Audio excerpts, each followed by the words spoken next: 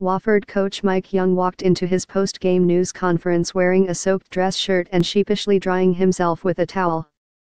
"Pardon my appearance," Young said, "a little over-exuberance from my team." "It's okay, coach. Beating 5th-ranked and reigning national champion North Carolina, on the road, no less, deserves a hearty celebration." Fletcher Magee scored 27 points to help the Terriers stun the Tar Heels 79-75 on Wednesday night, snapping UNC's 23-game home winning streak. The Terriers, 8-4, led the entire second half and by as many as 14 points before holding off UNC's late-game run for their first win over a ranked team in 23 games. The Terriers closed it out with 4 straight free throws in the final 15.2 seconds to seal it, then mugged each other at midcourt as the horn sounded and the Tar Heels, 10-2, headed to the tunnel. "It was in the locker room," Young said, "that his team dumped a cooler on him as part of a celebration that left him a bit embarrassed as he pointed out it was only one regular season win. And yet, he also understood what a win it was for a team picked to finish 6th in the Southern Conference.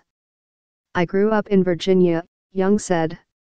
"This was my team, Coach Smith, and you see all those banners up there, and I can think back to John, Custer and Walter, Davis and Phil, Ford, all those guys.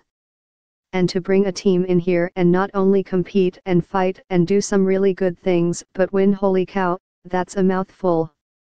The Tar Heels got within a point twice and missed 4 3-pointers for the tie in the final 6 minutes.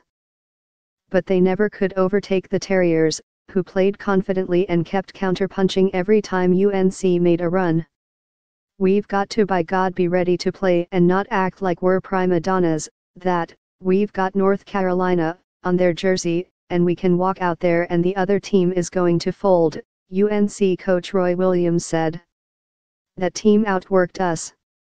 Joel Berry too scored 23 points to lead UNC, which suffered its first home loss to an unranked team while ranked in the top 5 since falling to Boston College in January 2009. "They just had the momentum," Berry said, "and it's hard to get it back on your side when they're just coming out here and playing with more effort than you." Big picture Wofford, the key sequence came at the end of the first half, where Wofford ran off 8 straight points to take a 34-33 lead. Then the Terriers made 10 of 15 shots out of the break to steal momentum and put UNC in catch-up mode. More importantly, they never folded as UNC tried to rally.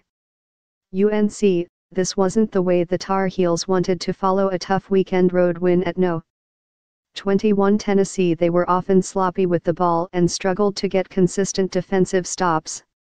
Luke May struggled offensively, 17 points on 4-16 shooting, and UNC shot just 36%.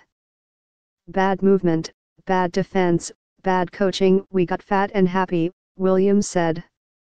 "It was a disgusting thing for me the entire game." Magee's Roll Magee, a 6'4" junior, entered the day as the nation's No. 2 scorer, 24.1 points, while leading the country in made threes per game, 4.73.